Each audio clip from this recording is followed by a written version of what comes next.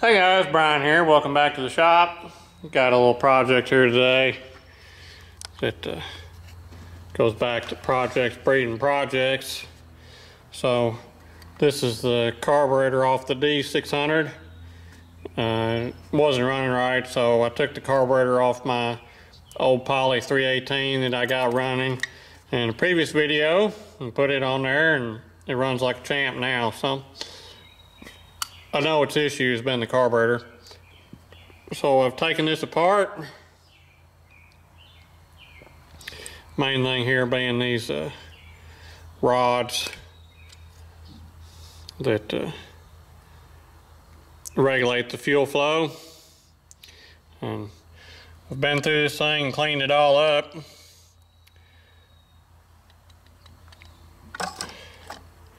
So since I'm usually known for my amazing carb rebuild videos, we'll just go through and pull this down.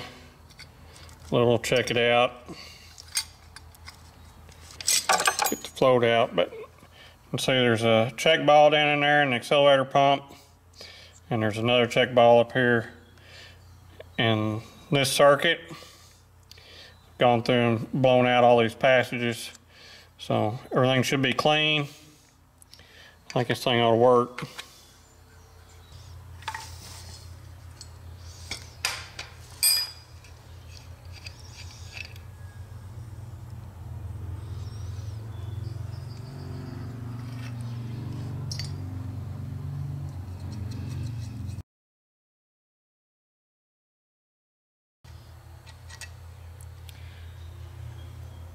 So screws your special jets in this BBD carb, if it'll focus.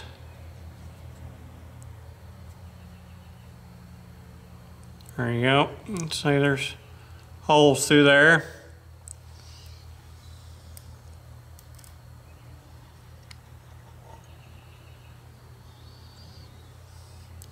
Same deal with these little idle tubes. Make sure they're clear. Gasket's good on this, so I think I'm not gonna mess with that. There's the other little check ball down in there in that front pocket.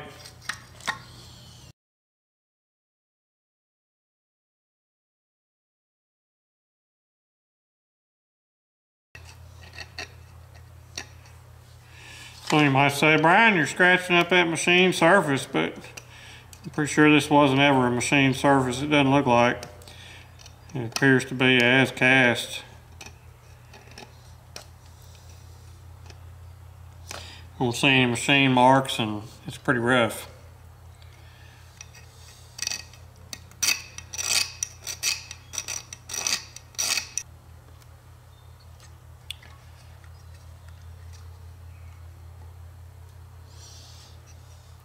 Don't want to lose that. I'm gonna blow this out.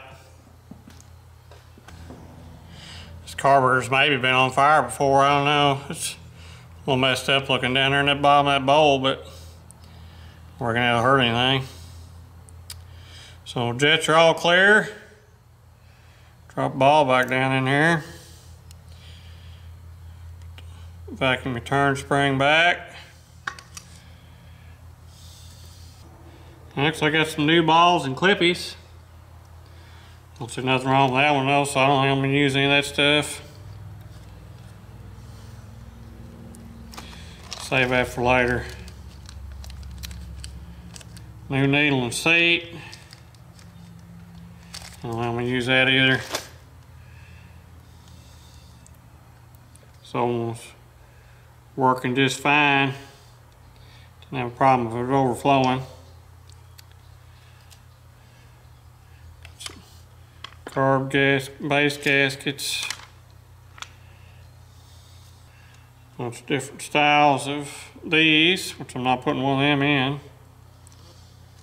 There's like a power valve, but don't have one of them. Won't be using that. This must be for the lower section. Can take that apart. Up there, kind of looks like that could be the deal.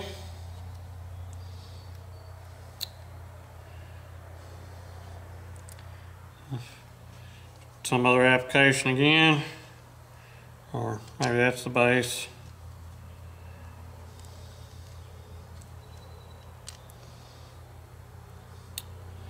So again, it's a big pile I'm not going to use.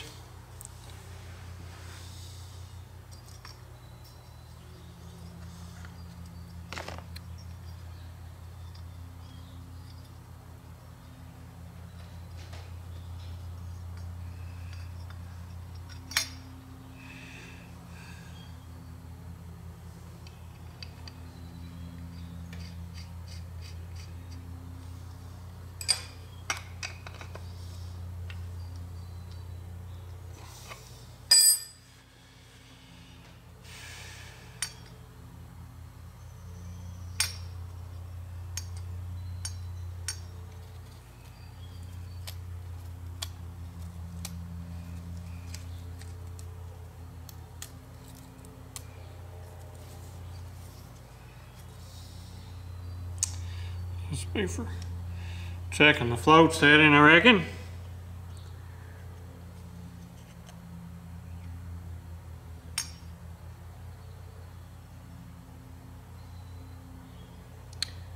I'm right on 5/8. This says float sets at 1/4 inch.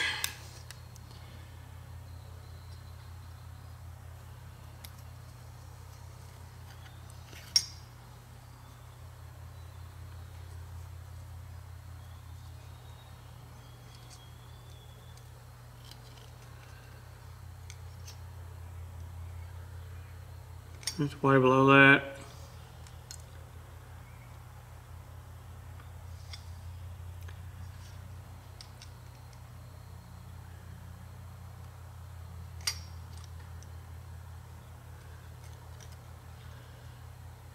So that's close.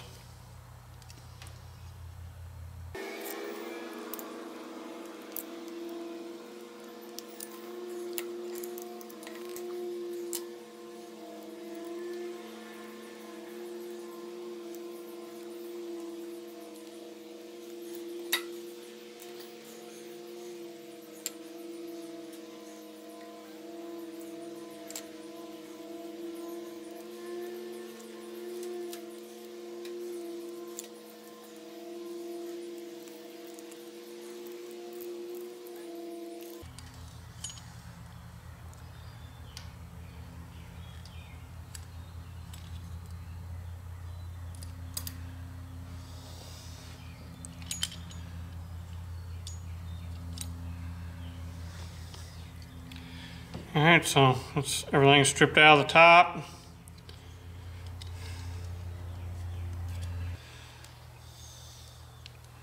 So, spring back on accelerator pump. Accelerator pump goes through this hole.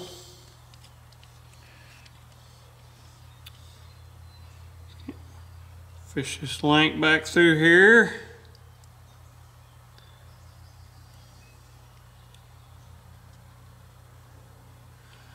That holds that.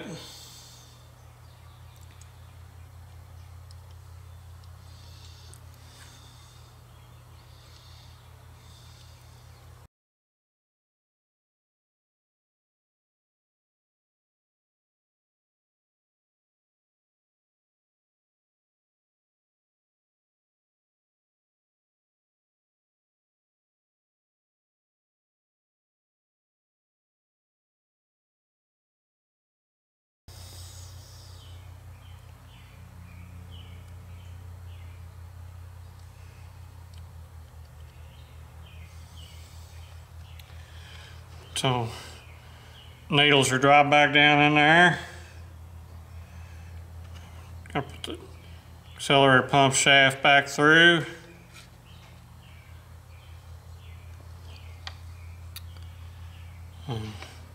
Make sure I get this piece back on that actuates the rods.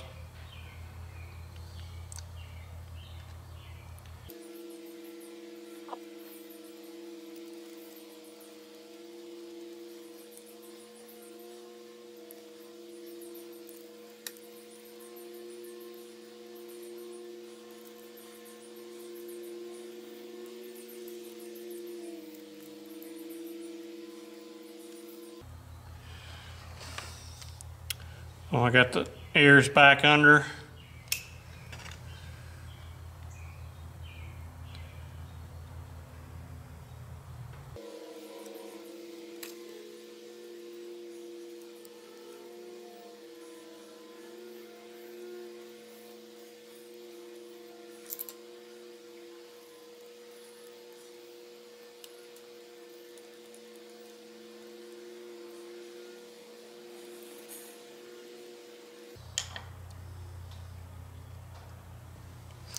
So these screws are slotted, so the relationship of the accelerator pump shaft over here can be adjusted to the height of the needles and the accelerator pump. So that's two adjustments you got.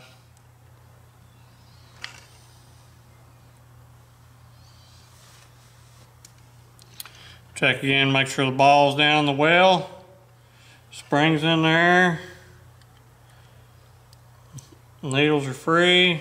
Got the new accelerator pump on. So I think we're ready to put a top on.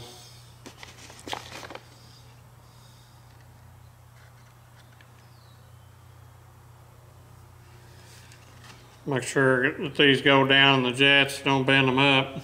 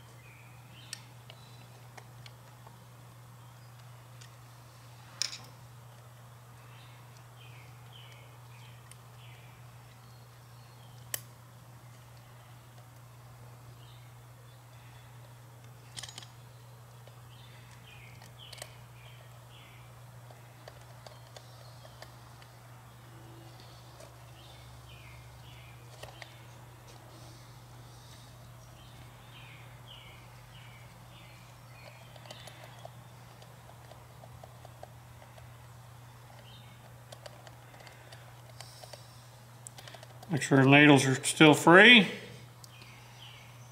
Good on that. Accelerator pump making noise.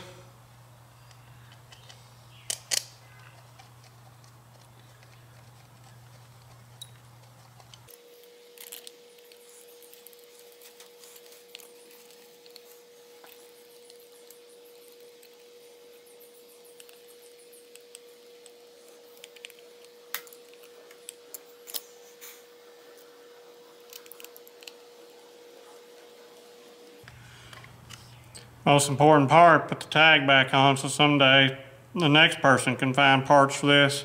Don't be that guy that takes the tag off to go to the parts house, get your parts, and then never put it back. Don't be that guy.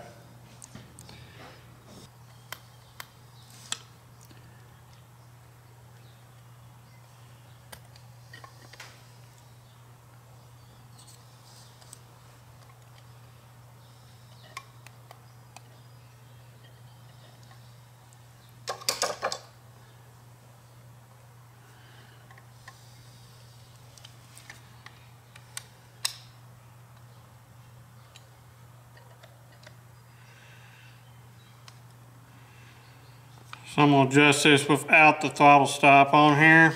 Could be the wrong way, but it's how I'm going to do it anyway.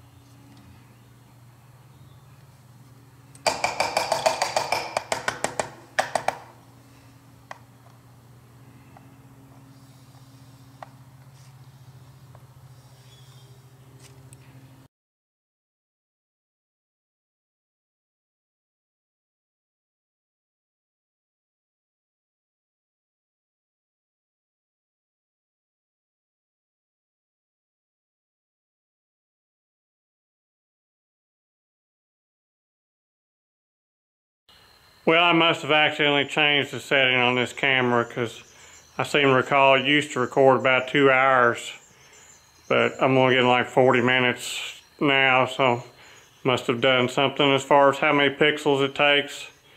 Anyway, I guess you're getting a better picture even if I can't film anything. So, let's take a look.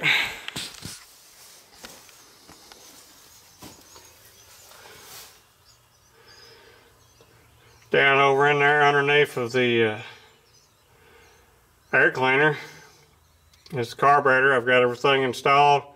I'm not gonna lie to you, I've even tested this thing and adjusted the idle and everything, and I think I got this thing where to run. So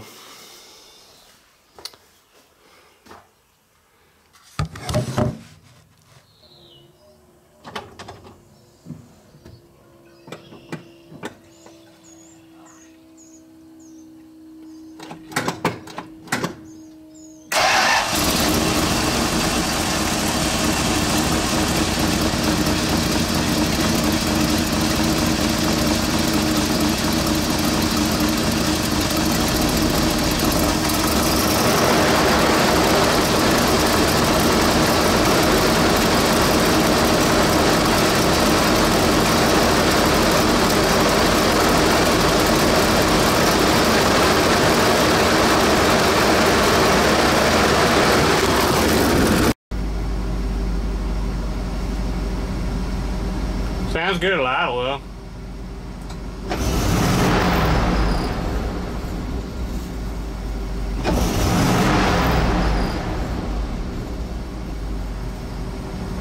If it don't rev perfectly clean.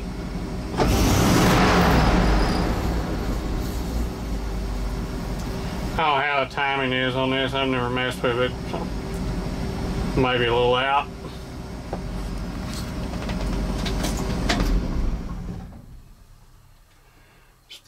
Usually starts back good though.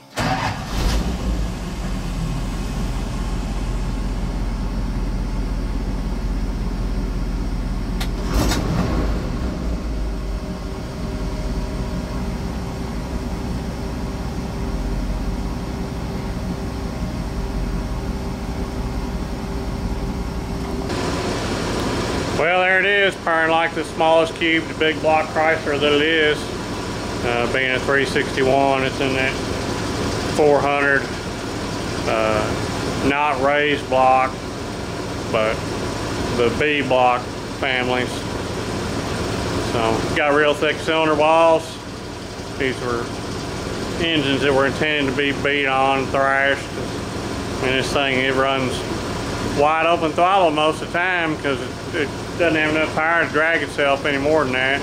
You get 40,000 pounds on this thing, and it's using every pony it's got to move down the road. I don't know what they're rated, 230 horse, 240 horse probably back in the day. Doesn't have any emission stuff on it, but still, this was the 70s, so I'm sure they were already hurting compared to what they were at their peak in the 60s. But things be running anyway. So that's an improvement. Now I can put my carburetor back on my other truck and clean out some fence rows. Thanks for watching. Thanks for subscribing. I'll catch y'all later.